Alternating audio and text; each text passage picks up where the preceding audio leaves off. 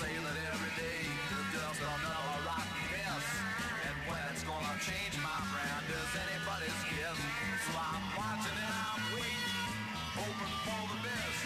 Even think I go to praying every time I hear them saying that there's no way to delay that trouble coming every day. No way to delay that trouble coming every day.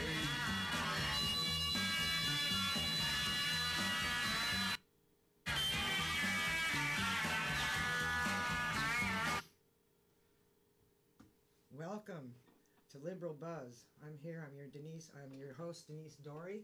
You can follow me on Twitter at Denise Dorey if you like. We're going to go through my tweets. Today my guest is Steve Crane. And our main topic tonight, he'll be discussing with me is, the answer is cannabis. Whatever the question is, the answer is cannabis. That's a given. So with no further ado, I'm going to get to the Twitter so I can get you all following me and tell you what's been on my mind since I saw you last time. And we're going to start with, of course, Treasure Island is Toxic, an introduction by Carol Harvey. She's an author of some article about a series of 12 articles published in the Bayview Times. I think I have a call already. No? Yes? Welcome to Liberal Buzz. Oh, Denise, you need to turn the audio up on. It's low. Oh, Denise, you need to turn the audio up on. Okay, turn the volume up. Talk in the mic. Okay. So you hear that, station people? Turn the volume up. So here we go. I'll talk louder. How about that?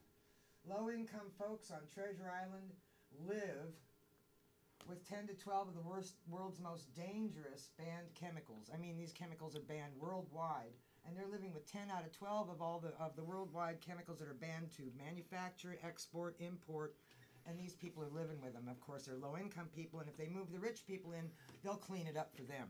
Trust me. So anyway, yeah, if you think I'm mad, I am. So when I say there's no way to delay that trouble coming every day, and I'm watching and I'm waiting, well, we can do a little more than watch and wait. We can work for liberal candidates, too. That's something we can do. And who needs the Koch brothers with ASA, that's Americans for Safe Access, the 1%ers taking away our civil right to grow our herb. And that we're occupying the herb here because they're putting, the Assembly has this AB 266, which is actually not good for the patient community because it's actually predatory. It's for profit. It's for profit.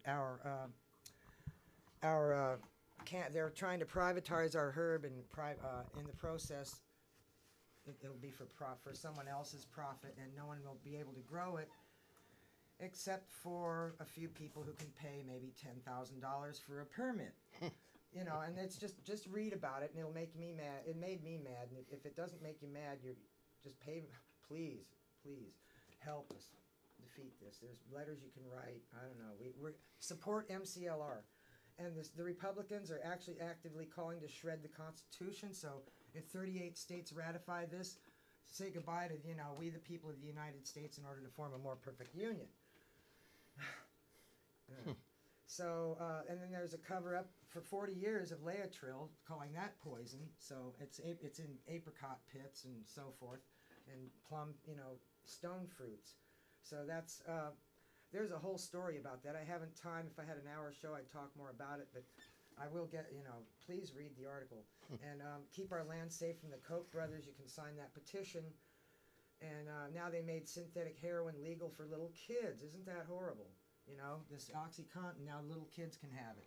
But not cannabis. Really? My blood's still boiling from the last thing I was reading. Okay, and so be careful what you put on your private messages, because they will tell the cops if they find they do monitor it for criminal activity. And vote for a fair Democratic San Francisco and ignore the DCCC's GOP endorsements, because the Democratic County Central Committee gets money. Some of those people, like Ed Lee, has got money from the GOP to run for office. So what are Democrats doing getting money? Because I didn't know we had Republicans in San Francisco. Did you? Did you do? You know, they don't call themselves that, but they, you know, they're it's like Scott Wiener and, you know, other people. I could go on and on about this, but anyway.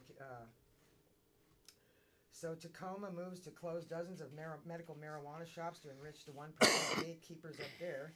So we've got the gatekeepers coming after our herb, and you know we don't have the lobbyists they do. Now Scotland issued a genetically modified crop ban, which is great. I'm so glad to hear about that. And a mathematician uncovered widespread election fraud, and Kansas is trying to keep her quiet because we're talking about open source ballot. That was on a previous show where the ballots are the back end of the voting, which is the software, is private. It's so private it takes a room full of software engineers just to decode it. Right? We talked about that. So anyway, I'm gonna and the FBI investigating Ed Lee, yay, keep it up. And of course KPIX was trying to clean up after it and make it seem like he was the victim. Those big bad I don't know. It's reckless to trash talk the FBI, but anyway, for a TV station to do that. And mapping what San Francisco will look like after the sea levels rise. And the hashtag for that is TechFail, Facebook, Google, because they'll be underwater. Google's going to be underwater when we're at the Shoreline Amphitheater, where in Mountain View. That's going to be underwater, folks. So that's why I said TechFail. So now the NSA requested a warrantless search. Now I should have deleted that tweet. So let's just So let's get back to. I'm running out of time. So let's get back to. The studio at hand, and my guest here, Steve Crane, and our other two guests named Mango Madness. Manna Mango. Manna Mango. There's Manna and a Mango that were crossed and provided us with this lovely source of nature that we just don't seem to understand. And I think it's time to really change. And this country, if it had really the gumption and were smart, they'd look back in history and see what marijuana was before 1930 and the Tax Act, because this plant right here is the answer. I believe that. And I believe that in this country, we're wasting a lot of resources and a lot of material and a lot of hard labor, and a lot of hard people's work have just gone aside. And I think it really is time for us to change. This plant is amazing. This plant provides so much oxygen per plant life compared to almost any plant on the planet. And then on top of that, it eats more carcinogens and more types of carcinogens than almost any plant we can find on the planet. So I think this is the answer. This plant also creates mad fuel that is near to zero carbon emissions when you burn it. It can create textiles. It can create so much building material that we use every day, and we just go through mad trees. And the trees are there to provide oxygen to cap this emissions problem that we have in the first place. And if anybody says that we didn't create the emission problems, they're just silly. I mean, before petroleum was being unearthed and coal and all these other things that we burn with, little knowledge and just very destructively and towards the earth, towards what we live on, what we stand on, and what we should trust. And I'm saying now that this is the plant that can provide a future for so many people. And the key is that we already have the infrastructure for it. Our highways are set up to where we could plant huge, huge rows of area that we could irrigate. And it'd be worth it. The water would be well spent. And not only that, it would create good soil building things. There's a big, huge problem, and it always sets forth in my mind, and it's companies like Monsanto that create all this chemical industry into growing our crops. There's no diversity to it. They do it in other countries. It's the practices like that. If we stop that and created just half of that momentum towards marijuana, I bet that we would see a change in the future of our country. And I think that we'd see a future in our breathing. This plant reminds you, it tells you that it's like one of the keys to life that we all seem to not understand, that this plant provides so much, and we just outlaw it. We make it an outlaw. And we've made people throughout history outlaws for it. And, it should stop. It should stop, and the plant should be planted, and the plant should create new jobs, industry, textiles, building materials, fuel. How many questions do you have about money and all those things that could be created with marijuana? Marijuana is an amazing plant. I could tell you that a small amount of space, less than the size of this little room, I could plant more fuel than I need to run my car or whatever. It's amazing. One person can do that. Imagine with all the people that we have in this country, we could invite people in this country to work. We would have mad jobs. There'd be no end to it. And the coolest part is that you would burn the fuel that you're creating right there on the infrastructure that's already there to have all the commerce move back and forth. I know that it would be trying on a lot of already existing companies and institutions, whatever, because they all burn petroleum. But, hey, it's whether we want to breathe or not. I have a lot of respiratory problems. I grew up in the inner city of Baltimore, and it was nothing but pollution the whole time I was growing up. I remember, and the snow would turn so gray so fast. It would land, and it would almost be gray as it touched the ground. And that's what I grew up in. And now I'm full of respiratory problems. I can't sue nobody for, the air being dirty, but that is what's free. You can't avoid it. It's everywhere. Petroleum. We burn that crap out of it, and it's time we stopped. It's time we did something good for ourselves. And I'm saying if there's all these questions, then here's the answer. This herb right here, this treat that the earth has provided us with is just amazing. And I can't say enough about it. And then I see it's just, it's canophobia everywhere. There's so many stop signs. It's hard to even spot one that would be, sufficient. The DEA, Monsanto, all these people are against herb. It's like they told the doctor from the Health Network Service, Gaputa, they told him that it was an evil plant and it was a drug and it was no good and it had no medicinal value. And then what? 20 years later, he's backpedaling. So, obviously, he even admitted that the DEA didn't know what they were talking about, and the plant had medicinal value, and he saw it firsthand and witnessed it. But yet those accounts just go so small. Scarlett was one child out of so many that live with epilepsy every day, and this plant is a cure to those types of ailments.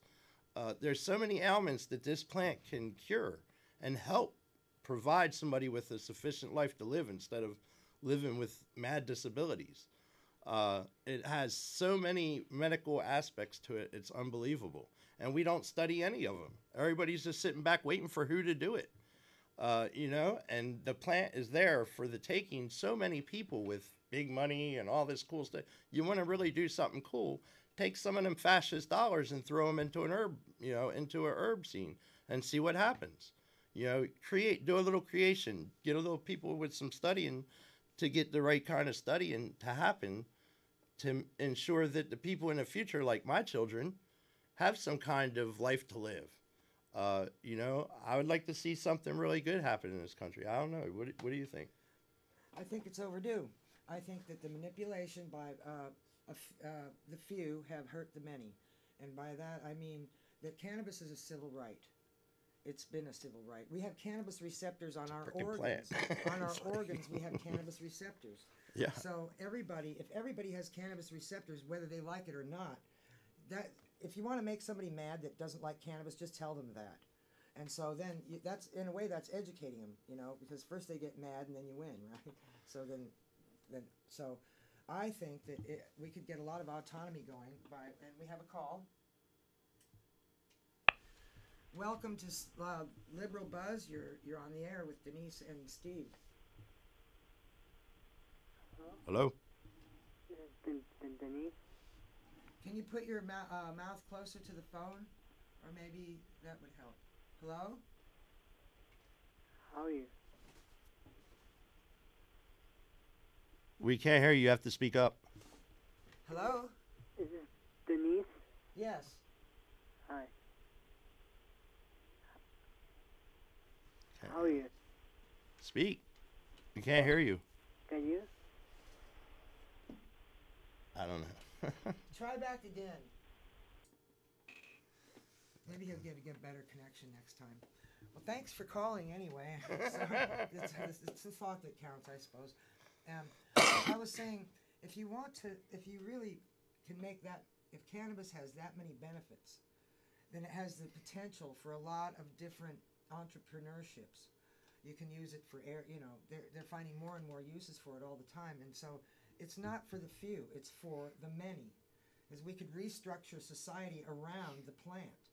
Well, here's one of the big keys is in the country before the Tax Act, so many people made so much from cannabis. In fact, most of our paper was made from it. We weren't cutting large amounts of trees down for paper before the Tax Act, and plastic companies, all kinds of plastics could have been made out of it. And we know that, but DuPont and Dow Chemicals and all these other companies had just put the plug on it. They made it some. Yeah, I don't want to go into what they did. I'm trying to get people to focus on one thing, and that is actually getting something done instead of going back to see what really happened, because we've gone so many chemical directions that are horrible. I mean, horrible to our health, horrible to the environment, and horrible to a lot of things. Yeah, I'm not looking for the evil side. I'm looking for the good side. And the good side to me is like, we could go into all that stuff for hours. There's so much of it. That's my point. My point is why don't we do something good that'll actually clean up the environment and actually go in a direction that I don't know, maybe I'm the only one that believes that cannabis could create a lot. It could take us out of the hole deeply. It creates so many jobs, so many different types of items can be made from marijuana. It's unbelievable. And it makes very durable and strong products. We could be making all the paper that this country writes on, which isn't as much as it used to be, obviously, since computers and technology. But I'll tell you this, so much paper is being made from trees still. And building materials, it's a very durable plant. It can create some very strong, durable, long-lasting building materials for building houses and all kinds of other stuff. So it also stops trees from being cut down that way.